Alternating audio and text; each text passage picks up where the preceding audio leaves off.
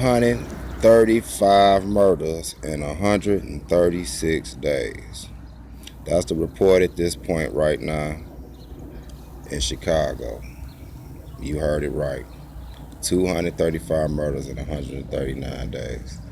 So that's something y'all really need to think about. And to my conscious Israelites, I want to slide this in there, especially the Messianics. Next time somebody asks you to find Jesus by whatever name you call him in the Old Testament or the Tanakh, you tell them to find you America in Deuteronomy 28. Matter of fact, tell them to find you the words America anywhere in the Old Testament. But they all know that's talking about us going into America, the Caribbeans, Virgin Islands, Bahamas, and Europe and all that, right? But it don't say America, do it?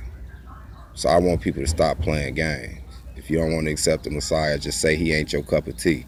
But don't say nothing stupid like let me find the name of Christ in the Old Testament.